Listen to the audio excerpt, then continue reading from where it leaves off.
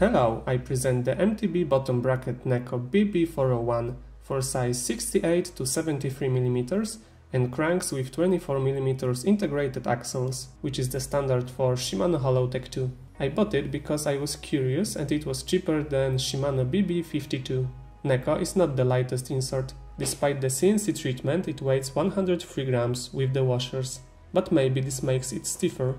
It has a classic construction, 2 cap, 2 sealed cartridge bearings and 2 plastic flanges. Similar to, for example, Accent or Token, bearings can be replaced with a beetle press. The BB has already about 1000 kilometers and there is no problem with it.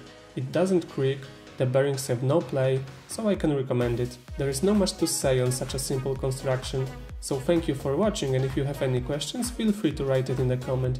And if you like the video, drop a like and subscribe my channel where I publish new movie every Monday and Tuesday. See ya!